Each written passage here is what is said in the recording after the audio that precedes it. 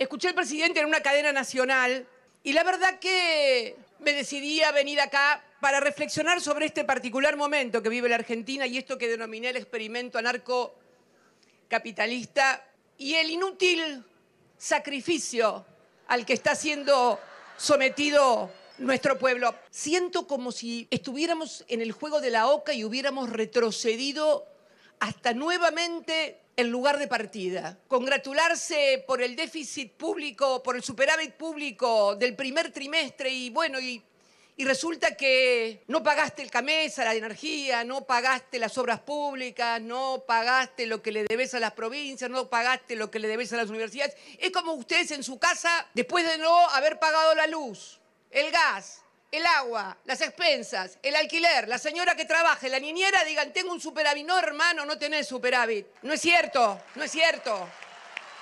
Mirá todo lo que debés. ¿Superávit de dónde? No, no tenés superávit.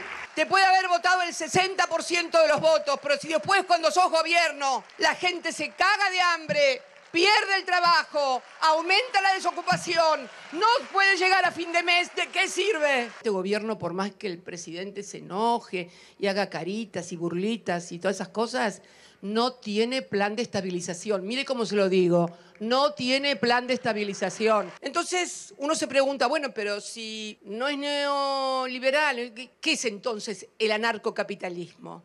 Y ahora acá creo que sí hay una pista en el discurso del presidente en la cadena nacional el lunes. Él dijo el lunes que la recuperación y el crecimiento van a venir desde 4 lugares: petróleo, gas, minería y el campo, o sea, la agricultura.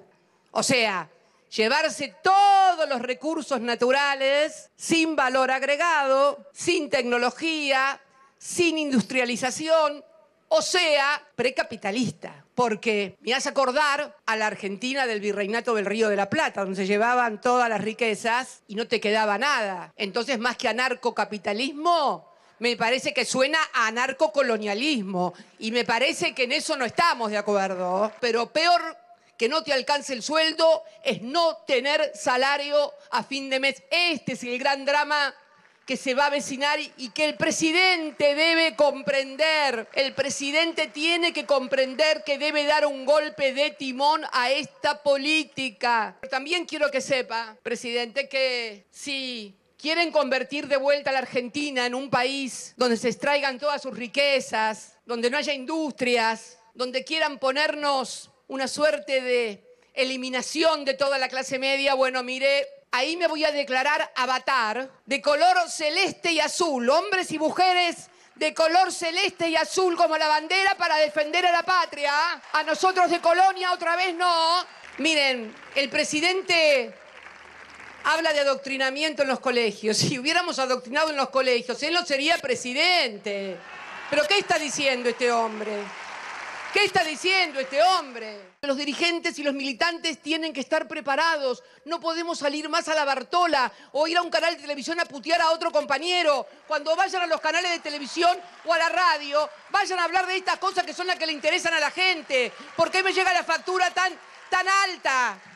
¿Qué corno le importa lo que vos pensás de Juan, de Pedro, de José? Entonces, ¿qué quiero pedirles hoy, esta tarde, a dirigentes, militantes, vecinos, ciudadanos, compatriotas? Hay que estudiar, hay que formarse, hay que salir a discutir estas cosas, no pelotudeces, estas cosas que son las que le interesan a la gente, que son las que le cambian la vida a la gente. Están discutiendo para ver cómo cambian la vida de los dirigentes. Hay que comenzar a trabajar y a discutir para cambiar la vida de la gente, para mejorar. Necesitamos formar sentido común e información. Después de ese 1 septiembre que intentaron matarme, primera vez que lo verbalizo de esta manera, déjenme verbalizarlo también. A lo mejor era necesario que lo hiciera para exorcizar fantasmas también, pero tenemos que reclamarle a nuestros dirigentes, a nuestros representantes, organización, presencia, ideas, convicción y coraje, porque las cosas sin coraje no se pueden hacer.